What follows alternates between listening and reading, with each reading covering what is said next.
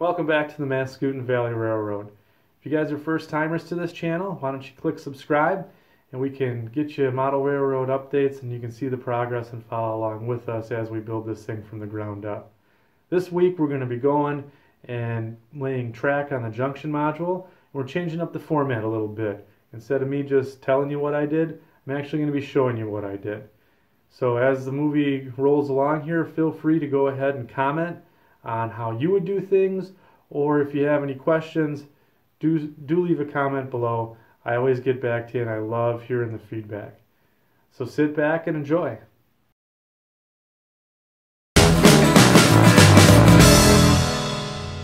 Alright, here's a list of things that we're going to need to complete this project.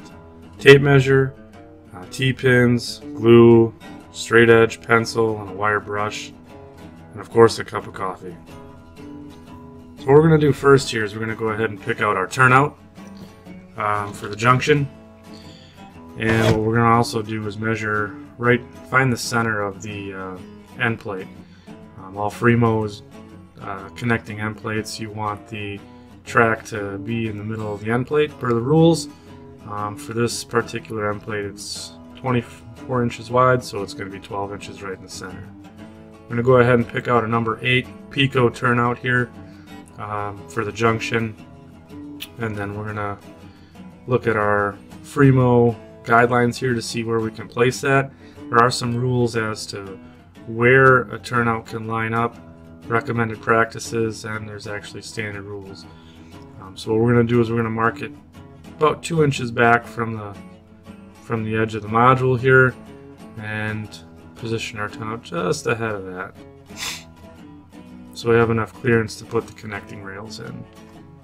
And we're going to go ahead and make sure that we got the positioning on the through frog good and right in the middle of the track on the through line. Now we're going to go grab our straight edge here, and we're going to mark the center line of the through track edge.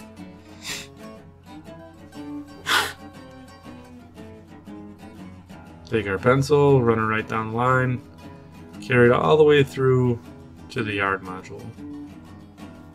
Alright, we'll just kind of place that back in there. And it looks like everything looks pretty good.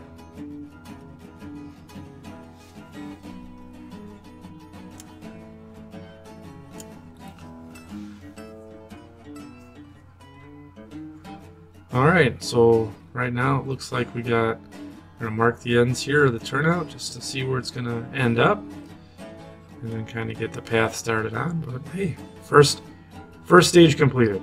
We placed the turnout. Now let's mark the other edge of the module. I'm going to take my handy dandy speed square, can't live without that tool, and we're just going to go ahead and take our straight edge and then line it up right where we want the center of the end plate to be, and we're going to just carry out a line. And that's going to be essentially the straight part of the Ashland and Oshkosh. So we need to take a look back at the Fremo rules here, because before you come to an end plate, you have to have at least 6 inches of straight trackage. So as we come around the corner here, we need to make sure that our radius tangent is done at the 6-inch mark there. So we got our marking our turnout here, and then we built this template to kind of create a line, as you can see here, for the diverging track. And just it's a good thing to have a radius template all together for any model railroading that you're doing. I just made that out of hardboard. Alright, so now that we got the diverging route pretty much set up here, we're just going to make sure it fits the template. And it's a 36-inch radius there.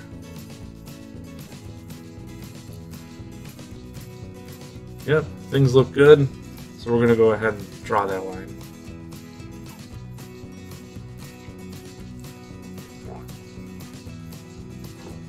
Just finish that out. And mark, just make sure our 6 inches is marked there on the end. That way it's nice and straight when it comes off onto the next module.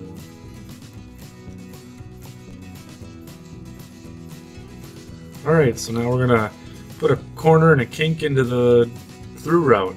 As you can see here, the little yellow line there. I'm going to go from the through route, put a little radius in there. I think this one's at 42 inches.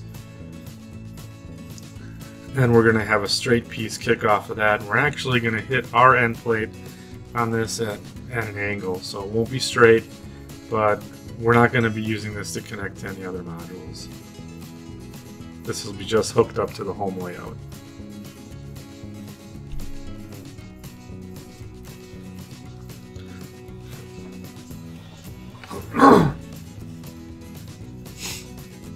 So now we're going to carry out the straight part, and voila, we have our track lines down. I added the yellow lines here just so you guys can see where we're drawing, because it didn't show up very well on the phone in the video recording. Alright, so now we're laying road bed here, and we're just gonna go ahead and size things up first before we actually weld it. I love using T-pins to hold things into place, so I recommend going out and getting T-pins. You can get them at any office supply area in Walmart or Target. You know, even your hobby shop or Hobby Lobby or something like that will have them too. So we'll go ahead and just follow the trace line on the foam.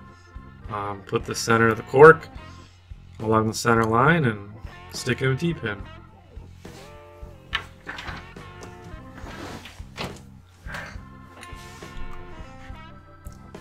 Rinse and repeat.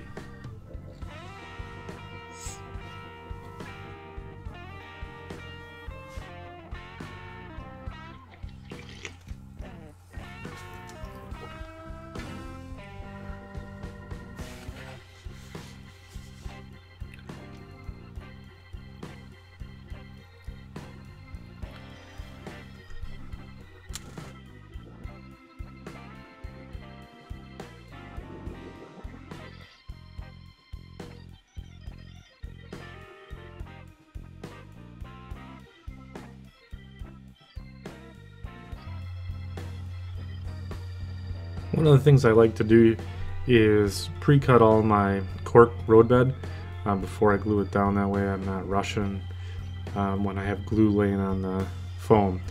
So what we're going to do here is kind of set up the diverging route for the turnout here. And we're going to go ahead and pre-cut the cork.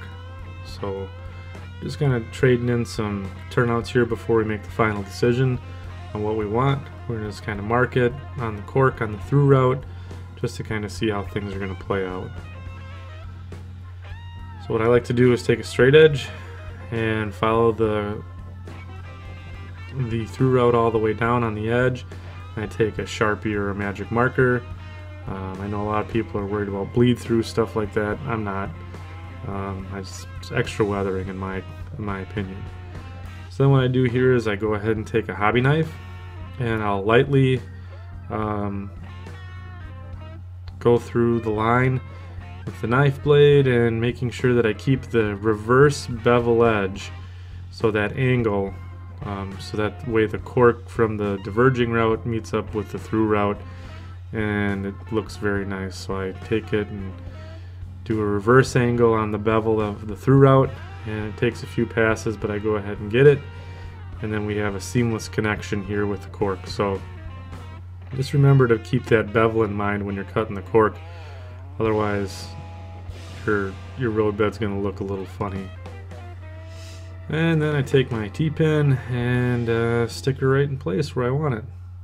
Love those T-pins.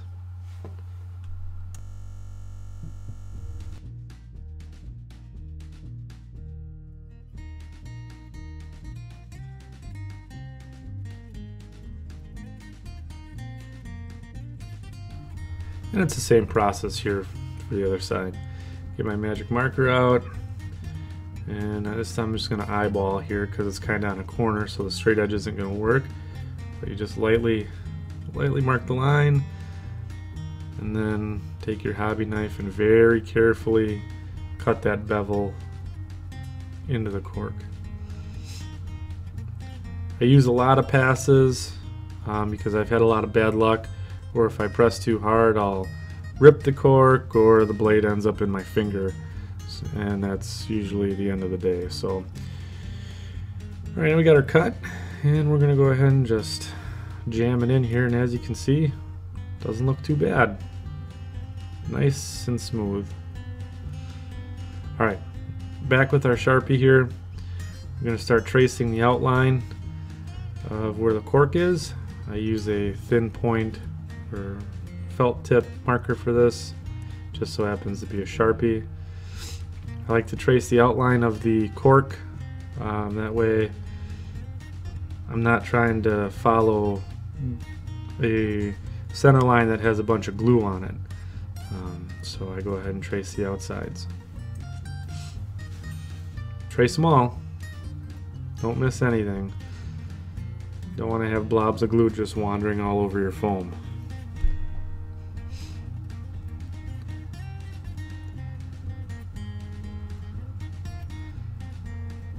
This is actually probably taking longer than it should. I'm really being thorough about this, but you can just whip these lines right down. Alright, so to glue this stuff down, I take a wire brush. I'm going to pull up the cork that I have T-pinned down, and you'll be able to see the traced lines here once I pull the cork back. Wire brush is important because what we need to do is rough up the foam. That way it gives the glue some teeth to kind of grab onto, and that way the cork won't come popping off. So you can see the lines there. So what I do is I just kind of rough up the cork, or excuse me, the foam. Rough up the foam between the lines, and I'm not pressing real hard. All I want to do is just create like a rough edge here. I'm not gouging the foam. I'm just kind of nice and easily going back and forth.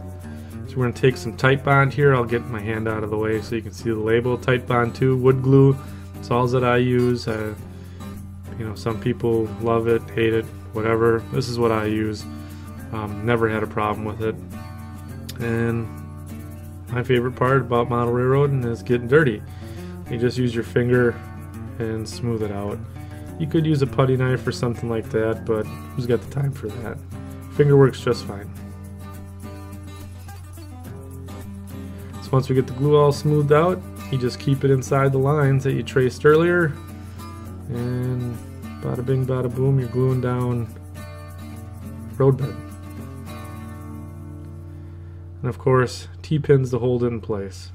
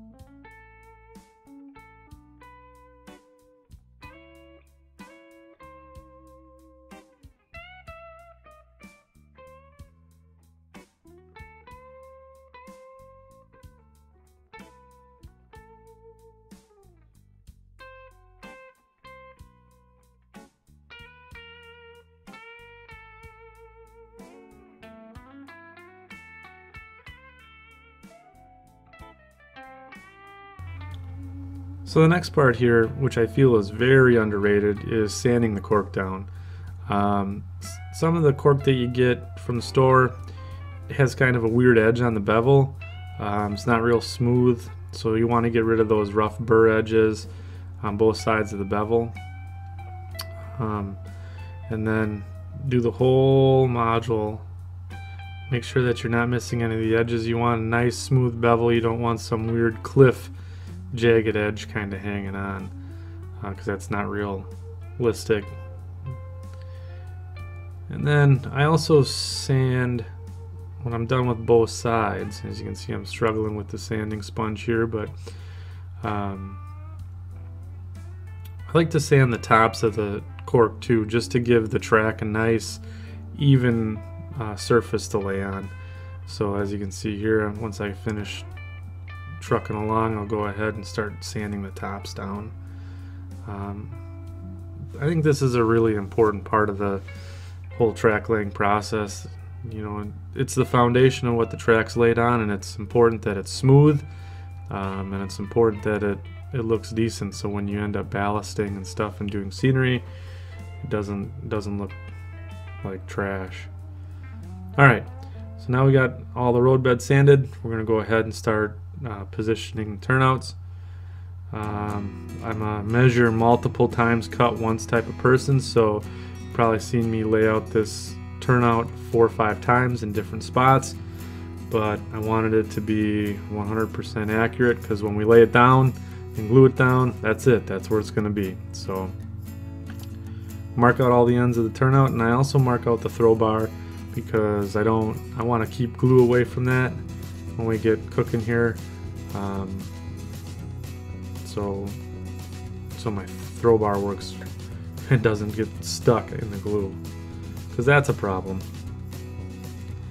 Alright, so we're just going to piece in some flex track here.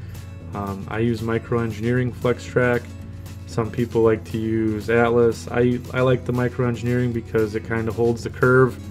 It's a little stiffer, and I feel that the details is a little better than the Atlas. But it's a Ford versus Chevy kind of thing. It's either you love it, you love micro engineering, or you hate it. So what I like to do here is remove the ties from underneath. So I take a sprue cutter and I'll cut out the ties so I can slide the rail joiners in, because I have an awful time with rail joiners. I'm sure I'm not the only one. So I'll just take my sprue cutter and cut off a couple of ties, and I'll save them for later. And we'll glue those back underneath once the track's all in place. So as you can see here, probably going to have to trim the track up a little bit. So I use a Xuron rail nipper, and I'll mark it first with the Sharpie. And then I'll come in with my rail nipper and zap the edges.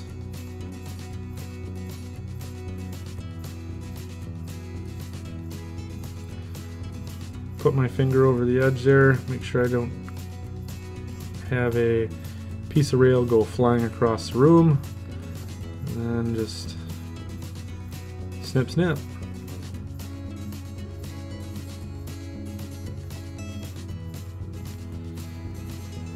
Alright, so we got all the stuff T-pinned down in place, and I think we're ready to start soldering the joints. I like to solder my joints because the mechanical connection is okay with the rail joiners, but I feel that you get a lot more conductivity for the electricity running through the rails if you solder your joints. Plus it provides a nice rigid joint.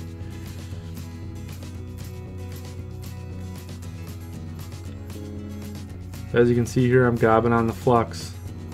I flux everything, and I abuse the flux. I put probably too much on, but at the end of the day it does nothing but help your solder joint. 2 rules in life: keep your eye on the ball and always use flux.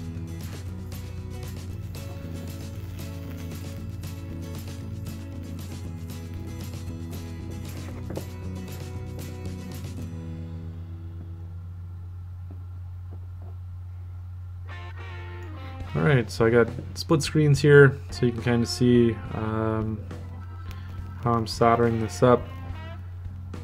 I'm just placing my soldering iron on the joint and then come in with the solder afterwards, heat it up, and then I'll just make sure that any flux or solder is all nicely flowed through the joint and nice and smooth. Don't want it to look too nasty.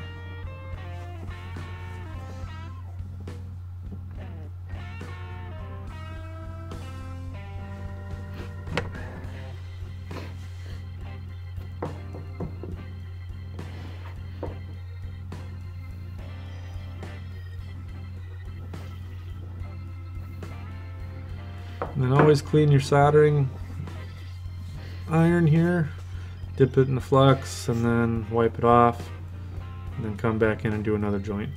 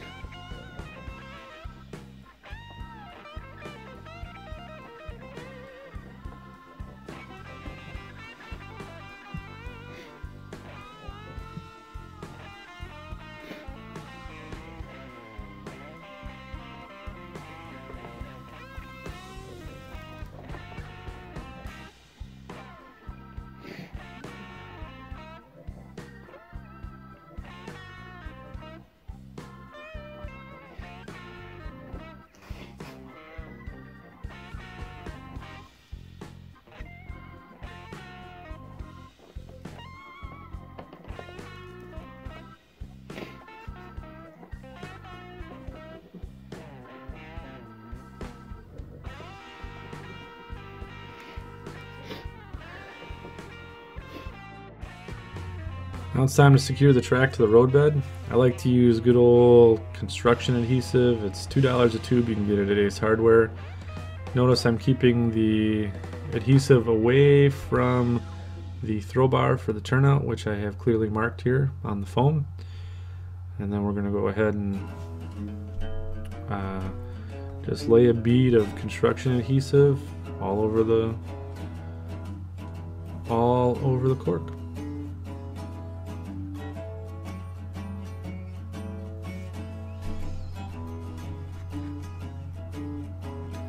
As you can see, I'm probably a novice with the caulk gun.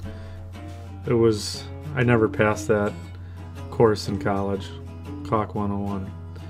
Anyways, so I go ahead and take my putty knife and just smooth it out. You don't want gobs and gobs and gobs of adhesive on there. You just need a real thin layer. So I probably have too much, laid down in the bead, but we can always scrape it off. As you can see here, I'm starting to smooth the rest of it out. And I'll come in with the putty knife and just hammer out the rest of it here. This is kind of time sensitive because the thinner you spread this stuff, the quicker it dries. So 1 module's worth is probably all you should bite off. Don't lay 48 miles of track because your caulk will dry before you have a chance to lay it down. And then just carefully lay down the assembled track work on the adhesive. Make sure everything's in place. You can use T-pins to hold things in place if you'd like to. I am making very sure everything's in place. You don't want to have things hanging off your roadbed or kinks in your track or anything like that. This is the time to check your quality. Very important. Alright, let's get some T-pins in there.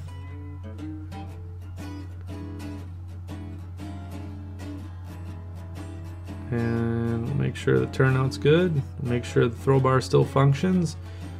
Looks like I missed from gluing it down, which is good. And of course, more T-pins.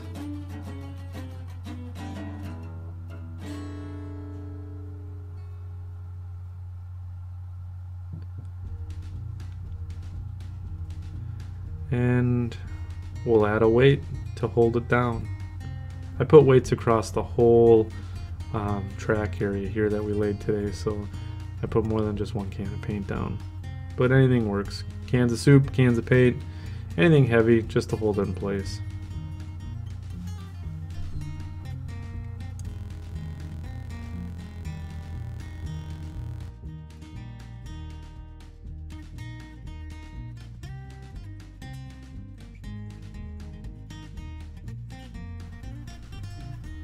I think this is my favorite part, is testing the track after we got it all laid down. I must have tested the junction module here for about a half an hour, just shoving ore jennies back and forth. I love doing this stuff. Anyways, if you guys have any comments or questions or any tips on how you would do stuff a little differently, please put them in the comment section below. I love hearing your feedback.